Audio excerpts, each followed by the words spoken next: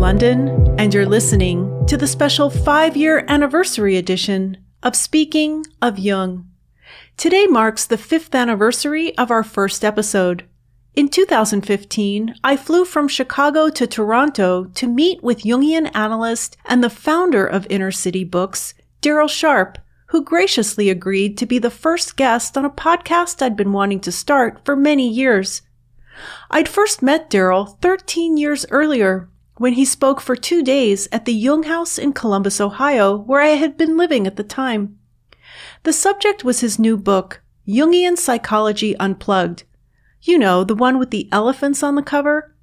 I'll always be grateful to the Jung Association of Central Ohio for hosting so many wonderful Jungian analysts who were also authors. Speaking of that, I will also be eternally grateful to Inner City Books for publishing the work exclusively of Jungian analysts. Inner City Books first introduced me to the brilliant writings of Marion Woodman, James Hollis, and Marie-Louise von Franz.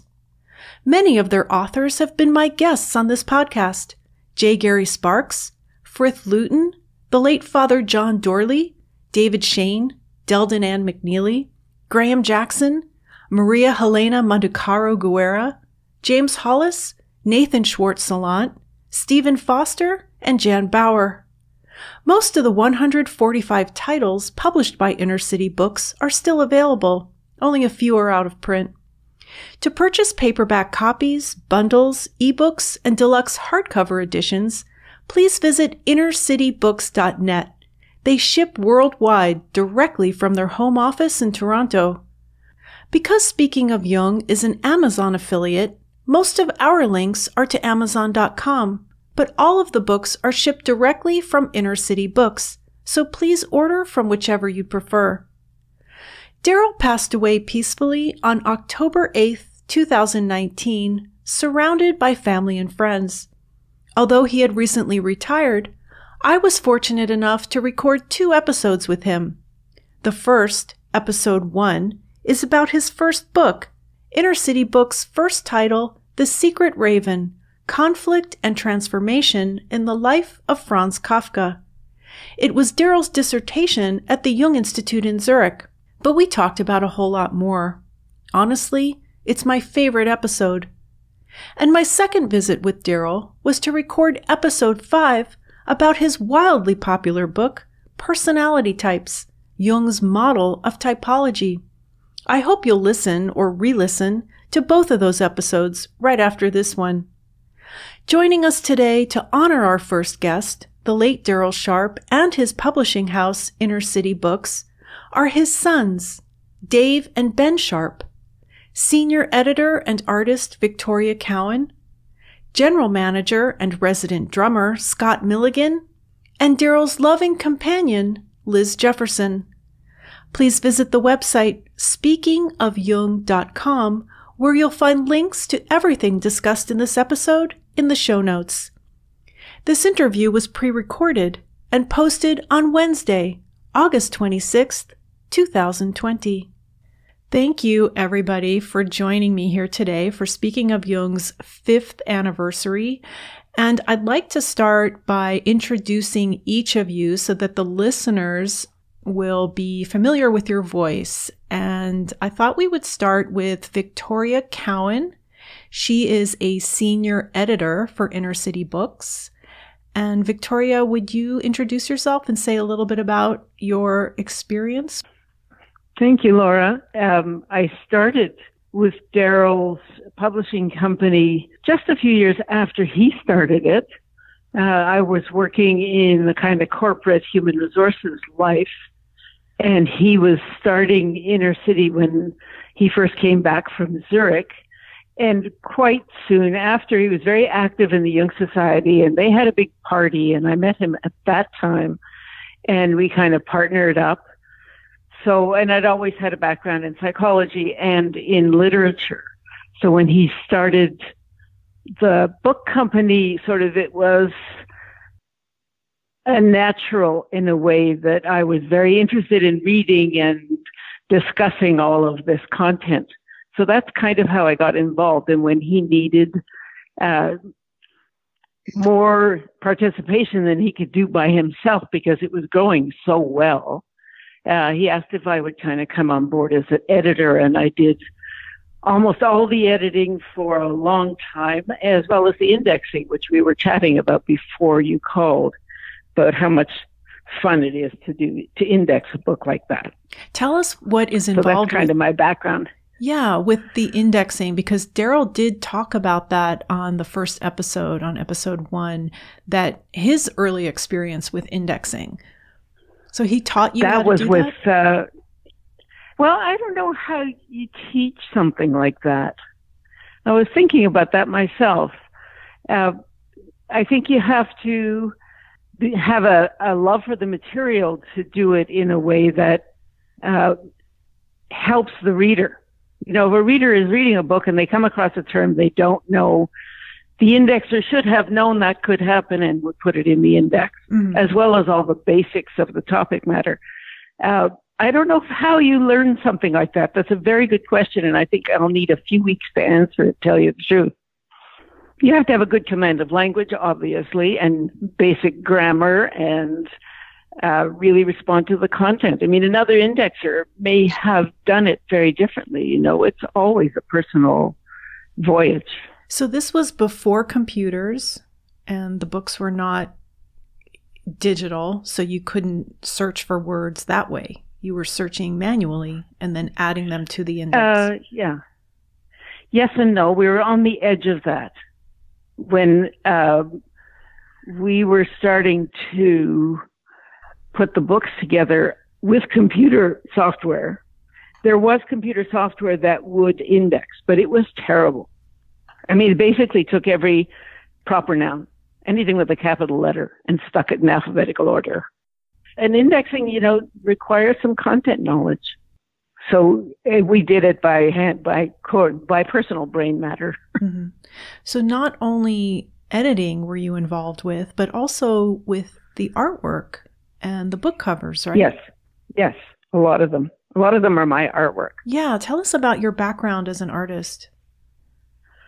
I grew up in an artistic household, but when I went to school, you know, to university, it was mainly literature and psychology.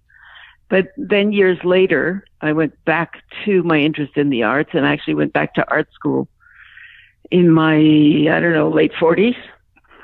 And I've been, practicing artist and teaching ever since, though I sort of retired in the last couple of years from the teaching. Mm-hmm.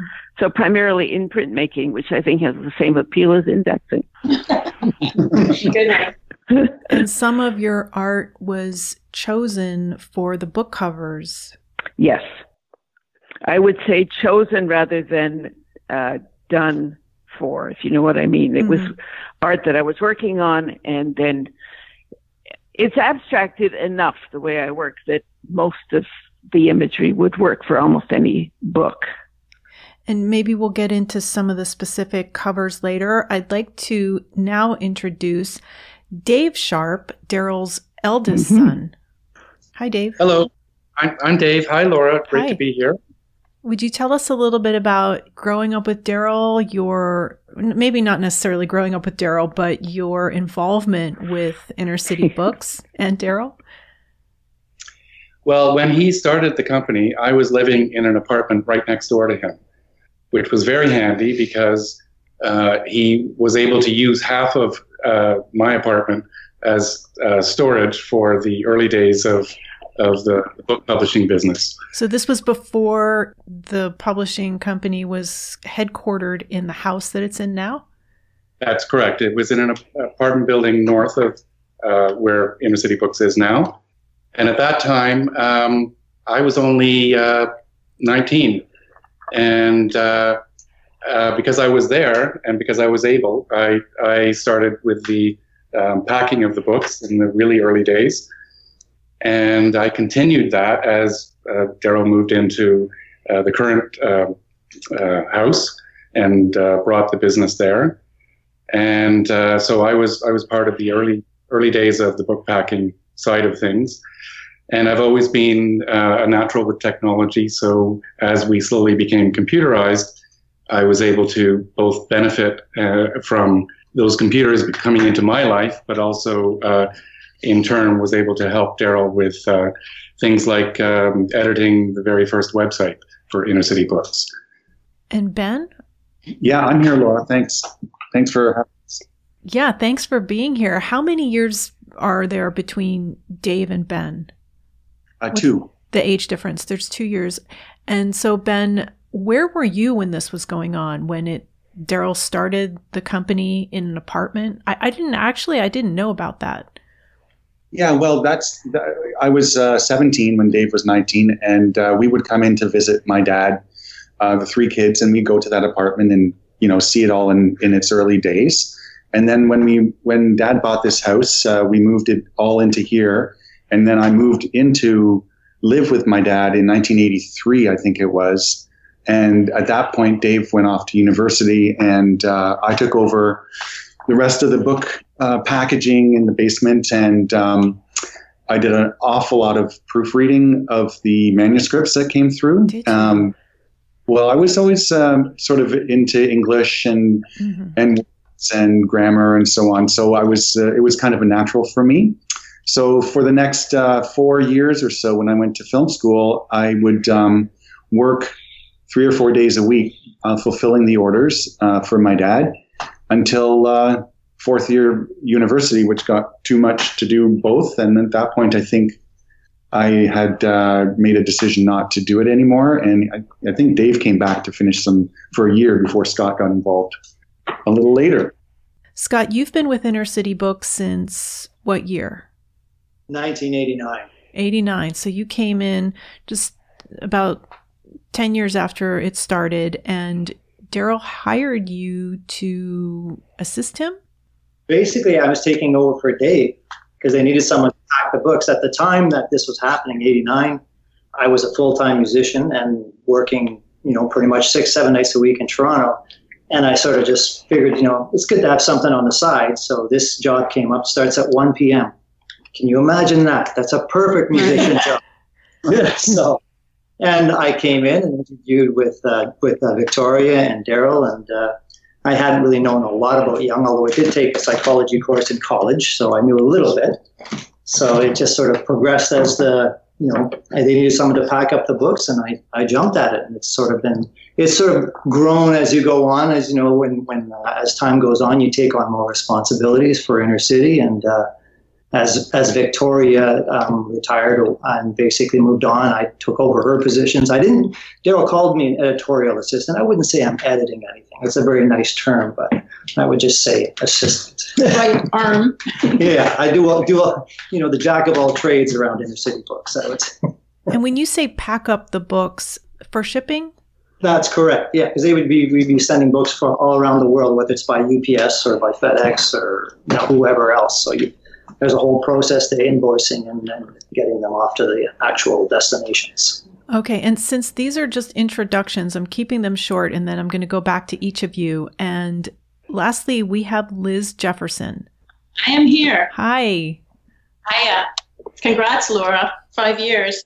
Thank you. I always say, and I'm going to say it again publicly, I don't think this podcast would exist without Liz's support and love and encouragement. So I want to thank you again for all of it and for making me feel so welcomed when I arrived there on your doorstep in 2015. I had met Daryl prior to that when he came to Columbus to give a lecture, but this was something different. So would you tell us a little bit about your involvement with Inner City Books? Oh, well, thanks for the kind words, first off, Laura, but you should know that podcast is a really valuable body of work, and you have nobody to give credit to but yourself on that. It was pretty exciting when you arrived here. I remember Daryl was like, well, who would ever want to ask me anything? I've put everything in my books. There's nothing more to tell. But it's That's very Daryl. Yeah, it's nice being in the actual environment. I mean, if I'm a fan like you, and when I first came to Alvin, I was like fangirling. It was like, oh, look, there's the elephant. Oh, look, there's the office where it all happens. So, Laura, we're in the dining room right now, and Dave's got it all set up for Skyping. But we're looking at all of Daryl's diplomas from all over the world and his Zurich diploma and the typewriter that he toted all over Europe. And it's just really nice, to be back here and see where it all happened.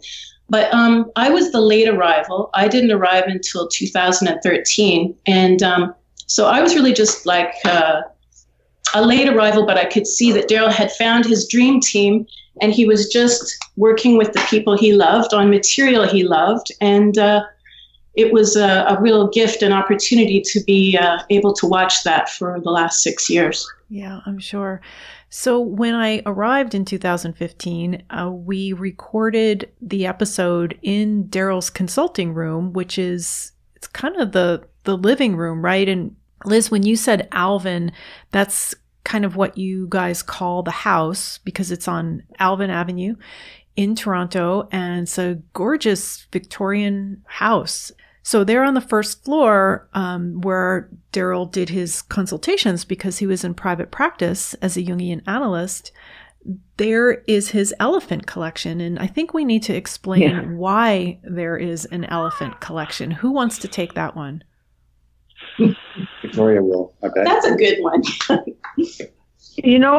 I was wondering about that one myself. I know that they were meaningful to him, and everybody has always assumed, and I did it first too, that it was about the elephant being a symbol for memory. But I don't think that's the case, and I never got a clear answer. So does anybody else have any insight on that?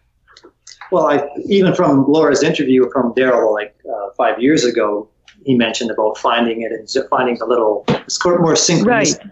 Right? It was more of a synchronistic event, and that sort of wasn't really, I think he learned a lot about elephants, but I think it just sort of pushed him in the direction that he wanted without actually having these stereotypical things about elephants being involved.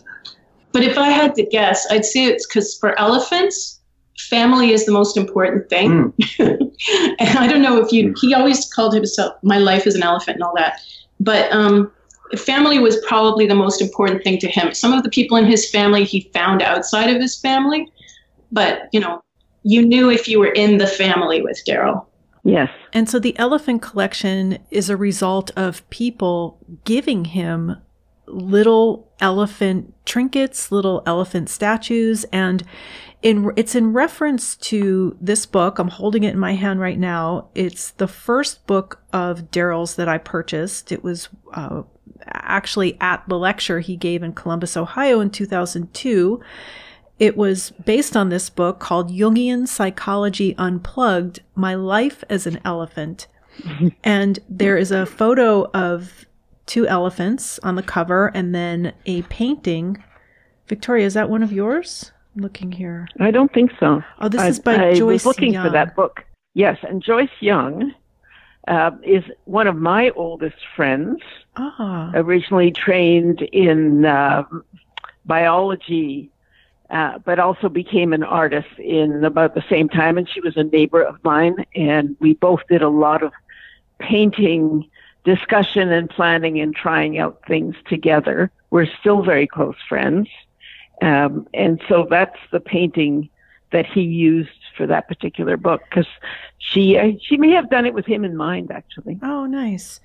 And yes, in the beginning of this book, Daryl talks about he was on a walk in the hills outside of Zurich, and he found a small ebony elephant. And when I arrived there for our interview, I was really stunned to see that little elephant right there on the table in between us, in between the 2 comfy chairs, the little elephant. And I believe I might have a video of that on my YouTube channel. I'll put a link to that in the show notes. So there is quite a collection of elephants on the mantle there in that room. And there's also a little statue from Edward Edinger's desk. Does anybody know more about that? Yeah, it was sent to Daryl after Edinger's death by his widow, Diane Cordick. I took photos of it, and I think it might be in the video. And that also is on my YouTube channel. So let's talk about the 2. I heard Daryl say that these two people were his favorite authors, Marie-Louise von Franz and Edward Edinger. And Inner City Books has published a lot, if not all, of their titles. And they passed away in the same year, which was 1998. But before then, Daryl knew Marie-Louise von Franz briefly from his time at the Jung Institute in Zurich. And she is the honorary patron of Inner City Books. So who would like to tell the story of her involvement? I can speak to a little bit of that because I remember very clearly that was the first author after his own Secret Raving. It was the first author he wanted to publish, and he wrote to her. He was back in Toronto. She was still in Switzerland, to ask if she would be an honorary patron, but also if he could publish some of her material that had been presented primarily as lectures. So they weren't out there in print. Mm-hmm. And he felt it was an important thing to do for her thinking and to be available more broadly than just, records in a Jung Society archive. So she agreed, and they had a very productive relationship over those years, because there's several of her books. Yes, I'm just wondering, had any of her books been published to that point, or were they mostly just her lectures being kind of mimeographed and handed out? I think there may have been, he published quite a few of them. I think by the time he had done a few. There may have been one in print. I'm thinking fairy tales, perhaps. And this is all vague memory, so forgive me if it's completely wrong, if you do any research. But I think one of them, that one on fairy tales, had been, fairy tales was her prime sort of departure point for most things. But there was a specific book on fairy tales, and I think that was the one he may have seen published somewhere else previously, and he got permission for. Yes, and he published her papers on alchemy. Liz? I was going to say she had quite a number of books on things like creation myths and number and time and so forth that were, they were academic publishings that she did through conventional trade or academic publishers. So that's why it was so important to have the lectures, because they're more conversational. They're much more accessible material, and people just didn't have access to them. So those were Daryl's specialty. Mm-hmm. Yeah, and that's what he particularly loved about her, is that conversational tone, both in her lectures and in the way it came through in the writing. So Dave and Ben, were either of you involved with the first book that was published, which was Daryl's dissertation, right? It was The Secret Raven, The Diaries of Franz Kafka. I love that book, and we discuss it at length in episode 1. My quick answer is no. My answer is that I wasn't quite physically in the city at that point, and I was involved in the cover of the third book on divination and synchronicity, but the first two he did himself. I'm just wondering if when he published his thesis, which was the first title, if he knew that this was going to turn into a publishing company. Well, he didn't know that he couldn't find someone to publish that book. So he just published it himself. And that was the departure point to become Inner City Books. And I don't think that he was necessarily ever planning to become a publisher in the way that he did. He was always planning to be an analyst. But then the book kind of went crazy and took off very quickly. And the rest is history. Dave here, I would agree with that. The first book was kind of an experiment and a way to self-publish his own work that he cared deeply about. And as Ben said, the rest is history after that. But I don't think at that point he expected that it would grow into what it became. And that was in 1980, right? Correct. So Daryl did have a background in publishing. I was reading something that he wrote, which is well, it's titled now, Who is Daryl Sharp? And it's in the Speaking of Jung blog. I will provide a link to that in the show notes. And I had just read it through before we started this recording, and was reminded that he created his own magazine when he was 16 years old, when he was in school. So this didn't just come out of nowhere. Daryl studied math and physics, and then he studied journalism, but he always had an interest in this, right? And he worked for a time for James Hillman. Who wants to talk about that? Yep. All I remember about it is that that was Spring Publications. In Dallas? So I think it's, yes. Was it in Dallas at the time? I think Daryl paid his way through part of his program in Zurich, working directly with the office there. Yeah. Well, so in Zurich, before it moved to Dallas? I think so. We think so. Okay. Yeah. Yeah, I think so. So I wonder how he met James Hillman, how he got that gig. And wasn't Gary Sparks doing it too with him? That may have been later. He may have met Hillman through the Jung Society in Zurich.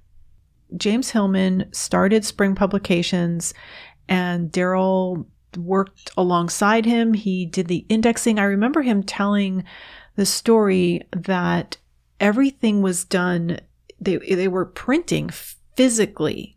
So each letter had to be set. And so if a word was italicized, you had to go and get the italic letter. So it was painstaking work and very slow. So how did this evolve? I think, Liz, you asked Daryl during that episode, that first episode, how did you publish 140 titles? And he said something like one at a time. And next thing you know, you've done 140. So what is the number now? 145? 145, yeah. Who would like to speak next about just kind of what was next? How did this evolve? Well, I think the next big epoch in inner city is when he published Marion Woodman's Owl Was a Baker's Daughter, which I believe is the fourth title. Yeah. And that was Marion Woodman's thesis in Zurich. Yes. Right. And that became a runaway bestseller. And that's what kind of, to me, I mean, because in those years, in the mid 80s, when I was packing the books, those were always The Pregnant Virgin and that one, the Baker's Daughter, were the books that were always in every single order they wanted that book. So there was also Addiction. Do you remember that, Ben? Addiction to Perfection? Which is between the two of them. Yeah, Addiction to Perfection was written between or published between those two titles. But to me, it was because it's almost like a filmmaker making a movie that just takes off, and then they make 3 more blockbusters. I mean, it was kind of in that way they become very successful very quickly, and that kind of inner city into this kind of, powerful publishing company for Jung. So Addiction to Perfection was the first inner city books title that I purchased. It was in 1998. I have it in my hands now, and I'm looking. It was published in 1982. And the cover is The Black Cape, a pen and ink drawing by Aubrey Beardsley. This book, I would, that people say things have changed their life. This book changed my life, and I'm not the only one. Every time I've ever mentioned this book, I get knowing nods from other people who say the same exact thing. This is one of the longer titles of yours. It's right around 200 pages, and it's filled with artwork and images and dreams and words that I had never seen before, and the Black Madonna and mythology. And I didn't understand it when I first started reading it, and it took me years. But it has been the single most powerful book, I would say, of my life. And it's what started my gratitude toward Daryl, toward all of you and this company for publishing these works that might not have been published by these big publishing houses that are just looking at the commercial appeal. So would any of you like to talk about Daryl's decision to only publish the works of Jungian Analysts, which, as far as I know, is the only publishing company in the world still that is exclusively publishing the work of Jungian Analysts? I can answer a bit of that. Okay. From the beginning. That was his primary interest. He was never interested in publishing except as a way to promote the works of Jung and the ideas in the sort of the Jungian canon. It's Scott here. I found in my chats with Daryl about some of that reasoning to only use Jungian Analysts was also just the knowledge of of Jung. I think, and a lot of times before I even joined Inner City Books, I actually had read a book. I think that it was from a Jungian standpoint, but it was actually not an analyst. And so when you go into something where an analyst has actually written it, I think it's much more in depth. Yes. And you get a little more, so there's a lot more meat involved. And I think that's why he sort of stuck to that criteria for Inner City. It was also very successful as it was, so he didn't need to branch out. And besides, he did get manuscripts all the time from people who weren't analysts were rejected just because, they may have been good books, but they were not according to his mandate. He would also forward them on. He would actually tell the people, because I remember him having manuscripts coming, and this is a great read. And he would recommend other publishers for them to actually knock on their door as opposed to us because our mandate doesn't suit them, which was quite kind of him. He could just say no. Here you go. Also, Daryl was quite the pragmatist. So from my perspective, having this mandate and this mission was one way of keeping his enterprise constrained, so it could be successful, but not balloon to the point where it would become faceless. So it was able to continue to be personal, and for him, most importantly, for him to be able to manage it as one person. With help, but it didn't become a big corporation. So it retained that personal and customized approach to the choice of books to publish, how to publish them, all the editing that went into it, and the approach to the market as well. I want to talk about, for the listeners who are not familiar with Daryl's work, I've said this before and I'll say it again, he is my favorite writer.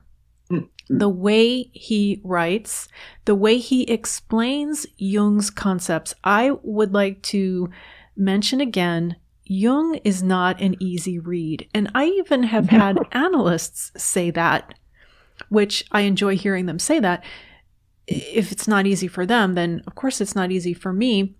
But Daryl takes Jung's work, Jung's writings, and he kind of sometimes story tells with it and drops it in and uses it and explains it in a way where it is digestible.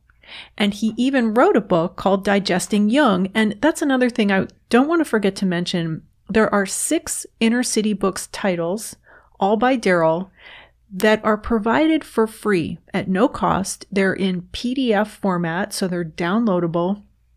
They're on the Inner City Books website, and I'll provide a link to that in the show notes. And there are 2 of them that are essential reading. One is, and everybody uses it, C.G. Jung Lexicon, a primer of terms and concepts. And the other is Digesting Jung, Food for the Journey. Those are, anytime anybody asks me, where do I start, I point them there. You can purchase the paperback editions, but they're also available free of charge. And Daryl, that was another inspiration where I was inspired by Daryl to sometimes just give stuff away because this is important and the world needs it. Let's talk about some of his other titles. What are some of your favorites? Myself, Scott, I preferred Survival Papers was one that actually I found there's great humor in there, and it actually, that's the first book I read of Daryl's, and you see an interesting side of him. I have that right here. It is called The Survival Papers, Anatomy of a Midlife Crisis. And it is a very personal book, and it is necessary and required reading for anybody approaching midlife. Who else has a favorite? Well, Laura, a lot of Dad's books, he sprinkles and peppers a lot of the stuff that we would do day-to-day life. Like when we go out for dinner, he'd talk about Mayday Malones and stuff like that. And when you say he made everything so easy to digest, the layperson could understand his settings of like restaurants and with family and so on.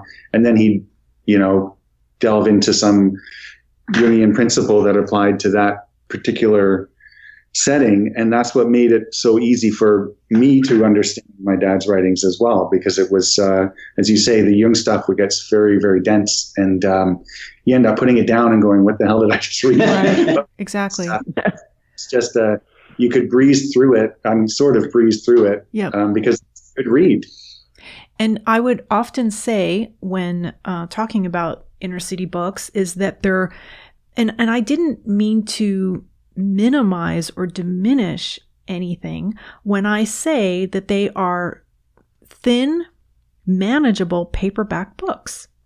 They are chock full, though, of depth, but they're manageable. And in the beginning, when I first became interested in Jung, I couldn't read Jung. And like I said, it's still difficult sometimes to read Jung.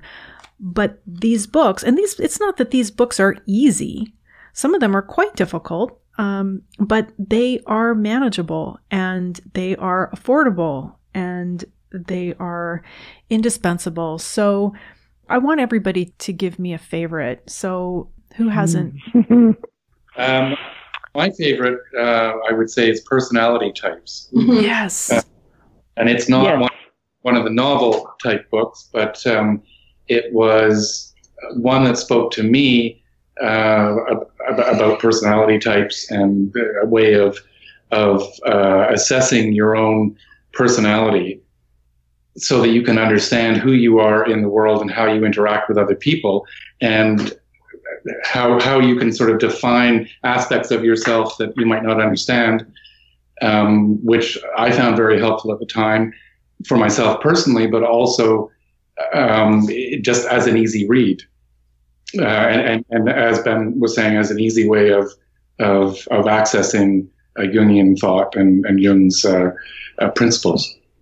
So that is one of the other books that's available as a free download from innercitybooks.net. It's called Personality Types, and it is kind of, maybe he had in mind Jung's volume 6 of the collected works, Psychological Types. He did. Yeah. And we actually did a second episode together. Episode 5 was all about that book, Personality Types, where we talk about Jung's model of typology. And I made a trip to Zurich in late 2015, and Daryl, before I left, put me in touch with Barbara Davies. And I did an episode with her, recorded while I was in Zurich. And we opened that episode by me asking her, why do people clash? And she talked about typology. So one of the standout quotes by Daryl during that episode, episode 5, is he said that he thinks the typology should be taught in schools. Mm-hmm. Yeah. I love that. I love that. So who else? Who haven't we gotten a favorite from? Liz? Well, I don't know if this is cheating, but I was very lucky in that the Sharp family let me look at some of Daryl's writing when he was not a Jungian analyst. He wrote a really amazing short novel about, well, it wasn't a novel, it was a memoir. He wanted to do fictional memoirs. And it was a story about how he went from Toronto to San Francisco for an art show by one of his best loved friends, Jerry Pethick, whose art appears on a lot of the books. And it's, I think it's called the Fine Glow Papers. But anyway, you get a snapshot of Daryl as a young man before his directions set in. and the things he was interested in experiencing. And so it gives you an idea of the tremendous discipline that he brought as when he went through the difficult process of being a Jungian analyst. It changed him a lot. And I wish people could see his earlier writings, because they would know so much more about the depth of his scholarship, because he wanted more than anything in life to be a writer. And then he ended up changing his vocation to bringing Jung to people in writing, because he really felt that social survival depended on people doing the work on themselves and avoiding, the cultural clashes and complexes that have people, on other sides of lines and stuff. So anyway, my favorite piece of his writing hasn't been published, and I just feel very lucky that, I even got to look at it. But they might see the light of day someday. Who knows? Yeah, that sounds like what they're doing with some of Jung's work, which hasn't been published. Maybe this is a project for Inner City Books' future, I hope. Hint, hint. So thank you for sharing that with us, Liz. I had no idea. And I do want to talk about the artist that you mentioned, but are we leaving somebody out? Who else hasn't? His favorite book? Victoria, did you give yours? You're talking about favorites still? Yes. I think Daryl's books. I think for me, it's personality types, because, I was friends with a whole lot of people in the art community in particular, and very few of whom knew anything about Jung, but they did know about Daryl as my partner at that time. So they often asked what these books were all about, and that was the one I pointed them to. Because what he did with Jungian thinking was make it so accessible to people from a wide range of interests and lifestyle. Yes. Liz, you mentioned the artist Jerry Pethick. And so his art has been used for some of the covers as well. Many. And when you walk into the front door of Daryl's home there on Alvin Avenue, there's artwork all over the walls. Is some of that Jerry's and some Victoria's? Yes. A lot. Yes. A lot. Yeah. So what is Daryl's relationship with Jerry? I know there are other people who can talk more about it, but I just wanted to note that Daryl used to have the largest private collection of Pethick's work, but he recently donated it to the Vancouver Art Gallery. And the Kamloops. Yeah, because that's where Jerry Pethick ended his art career out on the West Coast. So Daryl knew him since his expat days in London, and they were very, very close friends. And there's all kinds of stories there. Where did Jerry live and work? When they met, it was in England. London, England. Jerry moved around and... Yeah, he lived in a cave on Hornby Island at one point, but he was in London, he was in New England, he was in San Francisco, but he ended up in British Columbia. He also had a home in, I think grew up in London, Ontario. Oh, that's right. Yeah, he started off in London, Ontario. And he's no longer with us? Yeah. No, his wife is still in the West Coast, as is his son with his wife, and I think one child, if not more. I'm looking through some of these books here to find some of his work. So he and Daryl were friends, and Daryl, did he commission him to do some book covers, or he chose some of his work for the covers? He chose. I think he chose. Yeah. Yeah. Jerry's work was, he was also Dad's drinking buddy and pool playing buddy. Okay. We would go out quite a bit and drink scotch and play snooker with Jerry and Bob Rogers.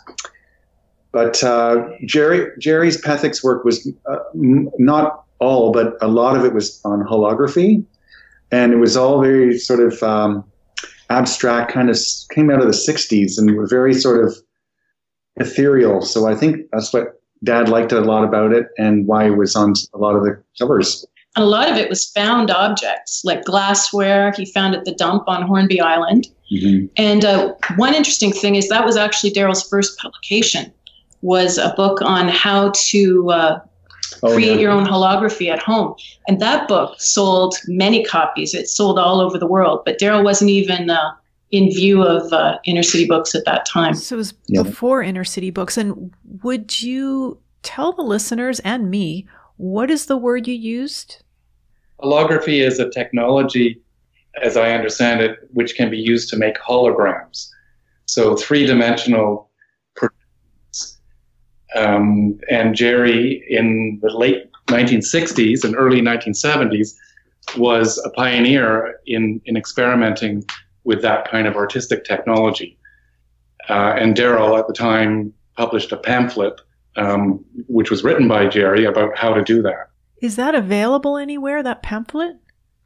For a price. Okay, so people can contact you? Perhaps, yes. It is out of print. It was published by Daryl and distributed by Daryl, all through his home at the time.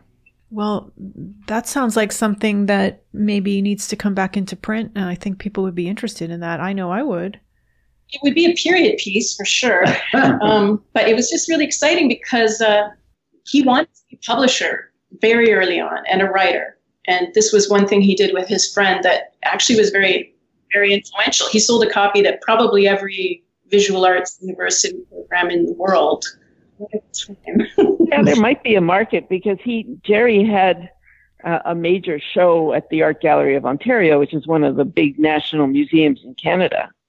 And they would certainly want to see it if they don't already have it. Do any of you, for the listeners, know off the top of your head some of his book covers? Okay, I'll tell you three that I have sitting in front of me. One is The Middle Passage by James Hollis. And the other is The Big Sleep by Daryl. That's the big one. Yeah. And the other is Dear Gladys by Daryl as well. And I can add to that Living Jung by Daryl.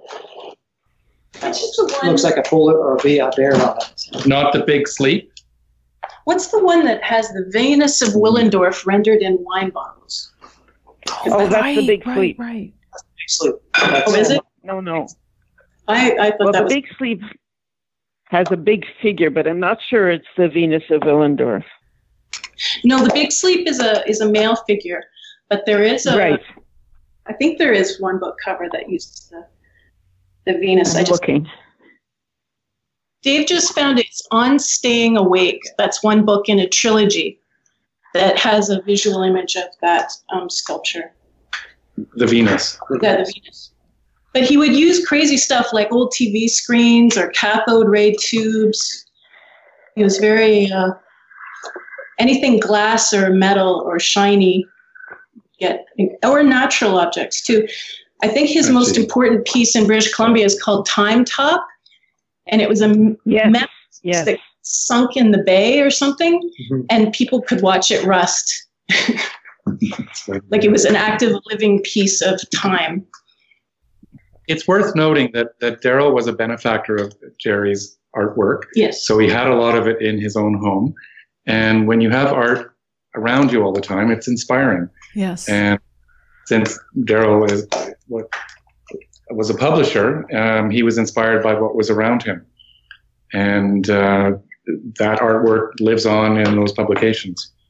Nice. Mm-hmm. I think in general that was a theme in his life, that it's inspiration from the day-to-day, from the practical, and the ways in which the insights you gain from those things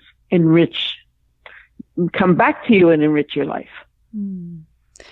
While we're on the subject of art and book covers, there is a gargoyle on the front porch of the house whose feet are mangled. His front is crushed. He encountered a lawnmower, and his name is Arnold.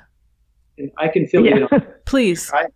I bought the gargoyle for Daryl for I think a Christmas gift or something. I can't remember. And it had Originally, it was a mama gargoyle and a little baby gargoyle on its leg, and it had a lantern and stuff. And I just thought it was kind of we both like gargoyles a lot. He has a few around the house here, and I have some in my own house.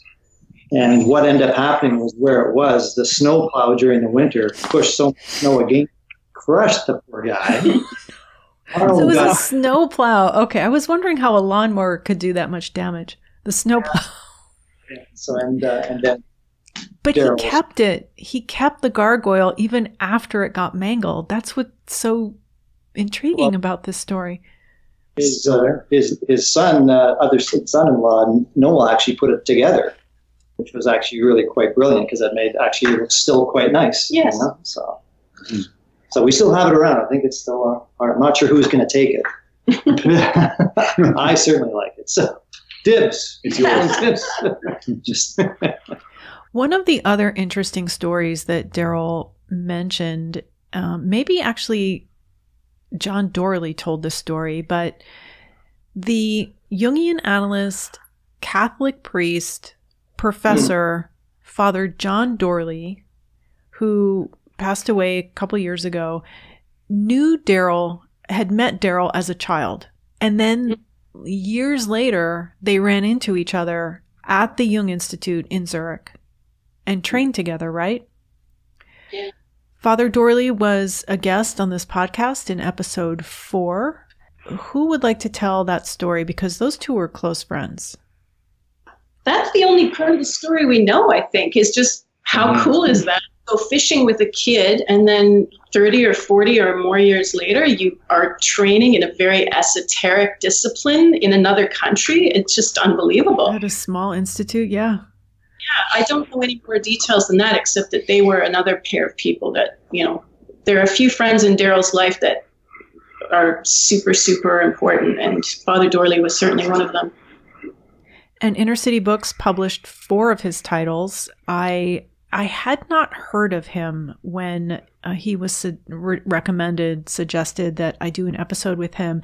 And when I mentioned that I was going to have Father Dorley on the podcast, so many people said, I love his books, and were very excited about it. And at the time, the material was way over my head. I had a very difficult time with it. It's extremely heavy and dense and was a struggle for me, but he was very patient and kind, and we did an episode together.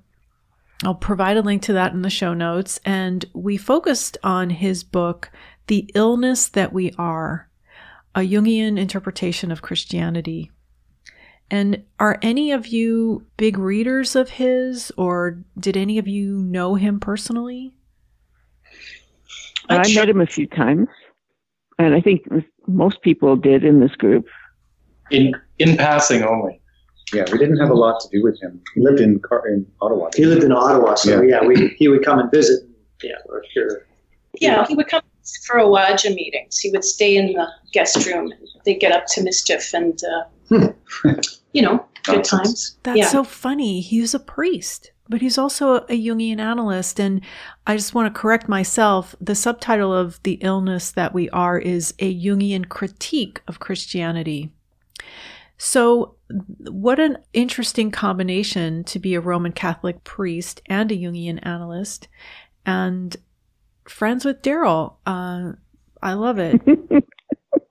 If you listen to Daryl he'll tell you, I don't know if that's fair or not, but he will tell you Father Dorley stayed on the DL quite a bit because he was always skirting excommunication. Yeah. I don't know if that's apocryphal or not, but I think he tread a very interesting line. And he never was. He lived it out successfully. Daryl took a very short video of Father Dorley there at the house in the kitchen and sent it to me because at the time when I would do an episode, I wanted a photo of the person, and I wanted a photo that hadn't been used before. I wanted something different, something unique. And there were no recent photos of Father Dorley. And so Daryl managed to take one with somebody's iPhone. And then this maybe 2.5, 3-second video of Father Dorley exclaiming, yeah, he's got it, when he was able to successfully take the photo. So that's actually on my YouTube channel, because where else are you going to see that? Oh, I did want to ask about the Inner City Books logo, the original logo, which is sort of ornate. Who designed that? Daryl. Isn't it a collaboration between? I think who's that, Ben? Scott? I can't hear. It's Dave here. I have a note to myself that Fraser Boa helped him design this. Okay. Oh, that's possible. He helped him design it, and then did it become modernized into the one that we see at the top of the website today? I don't think so. My memory is that it was basically drawn on paper with a cup, with a pencil drawing around the circumference of a cup, and then joining lines, going through the center of the circle and a big square around it. Mm-hmm. And that eventually became electronic. But the logo has not changed since the beginning. And it's a basic sort of Jungian archetypal shape, like all the parts had some kind of meaning. And Daryl designed that specifically. Yes. If I'm not mistaken, is there a stained glass window or piece upstairs in the office with that logo? Yes. It's not stained glass. It's all clear, with some of it with different textures. And I had that made for him as a gift. Oh, it's beautiful. It's beautiful. Thank you. So you mentioned Fraser Boa, and I have in my notes to talk about the Canadian Mafia, which consisted of Fraser Boa. These are all Jungian analysts, and they were called that at the Jung Institute in Zurich. They were the Canadians that were training at the same time. Fraser Boa, who is the brother of Marion Woodman, Daryl, and then was Father Dorley part of the Mafia too? So was it the four of them? I think he was later. I think he was maybe a little after. Before my time, Victoria, you're going to have to handle that one. Yeah, they were staggered in their differentiation, I think. I think there was an overlap, but I don't think I think it was primarily Fraser, Marion, and Daryl that got that name. Were Daryl and Fraser close? I don't know much about Fraser Boa because he passed away quite some time ago. Mm-hmm. Yeah. They were. Yes, I think they were. Yeah. Thick as thieves. And was Fraser an author as well? He worked in film more than writing, really. Oh, that's right. That's right. He did the film on von Franz. Oh, yeah, that's very important, Victoria. That's right. Von Franz is supervising analyst at Zurich. Yeah. So he filmed her for the series The Wisdom of the Dream, right? The Way of the Dream. The Way of the Dream. I had seen that, but it was quite some time ago. And was it Marie-Louise von Franz lecturing, speaking? Do any of you recall? Was Daryl part of that at all? I think no, but there was interviews primarily rather than her lecturing. Okay. I don't think, Daryl and Fraser were very close, so they were certainly always talking about that, but I don't think that Daryl had a particular role in that film series. Do you know anything, Liz? I think Daryl may have contributed to the production of it in a tangible way, but I think it was mostly Fraser's creative work. And interesting trivia, didn't Fraser used to write for Elwy Yost when Elwy Yost did Saturday Night at the Movies? Very likely. I've forgotten about that. I think you're right. Yeah, he was a big film background, and it's hard to get that film now. I don't know if something's happened with the rights to it or not, but I haven't seen it myself, and I'd like to. The Way of the Dream? Yeah, and as Victoria says, I think Marie-Louise von Franz only agreed to do it if the dreamers would tell the dreams in their own words, and have immediate impact, as opposed to lecturing or recounting. That the dreamer's voices had to be front and center in that. And from what I recall, it's in multiple parts. It isn't just a 1 hour, 1 or 2 hour movie. This is a very lengthy series. That's correct. I don't know, very lengthy, but it's more than one part for sure. I think 3 or 4. Mm-hmm. Dave here. I have a memory of my father in England, where we lived and where myself and my brother and one of my sisters was born. We lived in Sussex, south of London, and in a 17th century cottage, which had an old garden shed. And that was the first office for Daryl, with whatever manual typewriter he had at the time. And he did his early writing there, away from the family with 2 or 3 kids at the time. So that was in 1962 or 3. And that was well before he went to the Jung Institute to train. So you, Dave, and Ben how old were you when Daryl went off to train to become a Jungian analyst? So you didn't grow up with him as an analyst. He became an analyst later in life. I'm pretty sure the year was 1971 that he went to Zurich, or 72. It's kind of fuzzy because we were in Burlington as a family, and then he moved to Toronto for a year, and then he went to Zurich. So the exact time is a little fuzzy, but I was 11 when he left, and my entire teen years he wasn't around in terms of until I was like 18 that he was an analyst in my life. From what I remember, he was accepted as a trainee at the Institute, but he had to wait a year until there was actually a space for him. So he had to kind of hang out for a year before he could go to Zurich to train. That is correct. I believe he was in London at the time. He also worked with the Playwrights Co-op, which I think was here in Toronto. Yeah.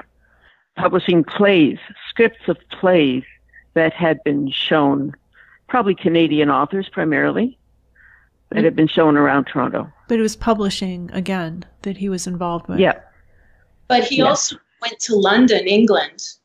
Part of the way he got the foot down in London was he was scouting for venues to promote Canadian playwrights overseas. So he actually was kind of a part of the cultural scene in Canada, but you don't really hear too much about that. But he used to read manuscripts for Canadian publishers. He used to teach at universities around here. He was the first director of the Playwrights Co-op when it was founded. So, he had a cultural life before he went away. Mm-hmm. And when he came back from Zurich as an analyst, he was one of the first Jungian analysts in Canada, wasn't he? Yes. Yeah. He and Fraser and Marion. Yeah. They came back sort of together, right? Yeah. Mm-hmm. That's when they founded the Institute in Toronto. The Institute in Toronto. And he had a thriving practice right away from what I remember. So he did. Even though Jungian analysis was not that well known, he was able to build a practice, and a successful one. Well, wasn't it like they were just waiting for them? Like we've seen a letter from there was a Jung Foundation for lay people, and they would try to get Jung's ideas out to a population in Toronto, and they circulated a letter saying, look, we have real Jungian analysts now that you can consult for, they may come and lecture for us, and we've got the real deal here now. Instead of, sort of compiling information in an academic way, you have access to real analysts. It was almost like the scene kind of exploded at that point because there was so much interest in Jung at the time. And there was a very good run of public lectures and events around bringing lectures to the public. And I think Daryl was a big part of that. Mm-hmm. That's the first time I saw him, was when he was giving a lecture for the Jung Society in Toronto. I want to hear that story, Victoria. Yeah, so do I.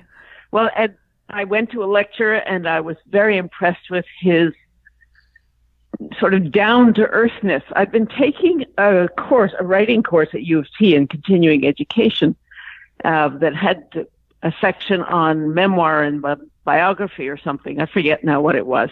But the instructor of that course was the one who said that the Jung Society had this series of lectures, and they were very interesting. I think she may actually have been one of his first analysts in Toronto.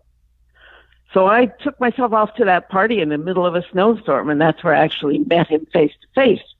And as they say, the rest was history. It was just a lovely meeting and a lovely evening. Mm-hmm. So Daryl passed away last year, and I don't know if all of the listeners know that, but he died peacefully, and he was surrounded by his family and friends. And Inner City Books lives on. So what's in store? What's next? I think we're just continuing on as the to promote the books that we have. At some point down the road, the plan is we might publish another book. It all depends on what crosses the desk. At this time, it's kind of we're just trying to get into his big chair, as you would say, and it's a little daunting, myself taking over Inner City is I have the business side of it down. I'm not necessarily an analyst by any means, but I think I have the concept of keeping it true as you go forward. So I think that's the plan, is to keep going as it is. Mm-hmm. And there's a legacy there that continues, and the interest is still there, and the company will continue as long as both those are alive. And are you accepting book submissions at this time? Not at this time. Yeah, we're still, that's still a little bit early for us to jump on that. But like I said, at some point, we may open that up again. Well, you've certainly been wonderful about supporting the mission of Inner City Books, Laura. We can't thank you enough for all of those, things that you've done to keep the company in the social media world. Mm-hmm. Well, it's meant a lot to me, more than I could ever express. I just wanted to mention how I first became introduced. I'm sure it was because I purchased Addiction to Perfection by Marion Woodman in 1998 at the recommendation of my analyst. I was in analysis at the time, but also there was a newsletter that you guys would send out, a physical paper newsletter called Jung at Heart. And yes, you have them archived, I think since 2003. They're available on your website, innercitybooks.net, and they're filled with book reviews and book excerpts and just kind of news about what you're publishing and about analysts. And at some point, you stopped sending paper versions and they were just in email format. And so they would come from Daryl himself. And so I would get an email and it said it was from Daryl Sharp. And I'd be like, oh my God, I got an email from Daryl Sharp. And it was the newsletter. And so it felt very personal. And so sometimes I would write to him and ask him a question and he would always respond. And I always appreciated that. So I think I may have even mentioned this in the first episode, is that I always carry a big purse with me, a big bag, just in case, there's everything in there. And I have a plastic folder and I would keep those Jung at Heart newsletters in my bag in case I needed something to read. This was before smartphones I have Jung's entire collected works on my iPhone. This was before then. So I would have these paper Inner City Books newsletters in there, and I would sometimes pull them out and read them. And I know I still have them somewhere, but like I said, they're archived online on your website. And I feel indebted to Inner City Books because of my love for the material, the accessibility of the books, the affordability, how brilliantly they're done they are. And I will always, always be grateful. And it's one of the reasons why I started this podcast. When I was living in Columbus, Ohio, the Jung Center there, the Jung Association of Central Ohio, brought Daryl in as a speaker, as I said, in 2002. And they brought in other speakers as well, other inner city books authors like James Hollis. And so, yeah, it's my biggest influence. And like I said, I'll always be grateful. I would like to just thank you for giving us the chance to share all of this memory material with each other and with whomever ends up listening to it. It's been really a lovely experience. So thanks a lot. Well, I'm very glad that you're with us here, Victoria. Thank you so much for being part of it. You're welcome. It's really great to be able to hear other stories and share what we know and remember about Daryl and Inner City Books. And speaking of websites, the Inner City Books website is undergoing a transformation and should have a launch in early September. Oh, wonderful. As soon as that's ready, I will tweet that out and put a link to it on Speaking of Jung's front page. Because like I said, this is very important to me and very emotional and has been very fulfilling, and just have a deep love for all of you and all of the work that you've done in sharing the work of Jungian analysts with the world, which we are so desperately in need of right now. And I will help in any way I can because it means so much. Make sure you visit us again. Yeah. We should close with Daryl's mantra, since his legacy is, what did he always say? Stop me if I'm wrong. I think of the two he always told me, but he always said, follow your energy where it goes and do the work that's right in front of you. Yeah. Yeah. And live your nonsense. And live your nonsense. Yeah. Thank you, everybody. Thank you so much. Thank you. Thank you, Laura. Please visit the website Speaking of Jung, that's JUNG.com, for more information on everything that was discussed in this episode. There you'll also find all of the previous episodes of this podcast, which are available to stream or to download for free. This podcast is also available on Apple Podcasts, Stitcher, Google Play, TuneIn, Spotify, and iHeartRadio. And it will be available later in the week on our YouTube channel, Jungian Laura. You can also listen to this episode on your Amazon Echo device simply by saying, Alexa, play Speaking of Jung on Apple Podcasts or TuneIn. Just be sure to pronounce Jung with a hard J. So with special thanks to everyone at Inner City Books, this is Laura London, and you've been listening to the special 5-year anniversary edition of Speaking of Jung.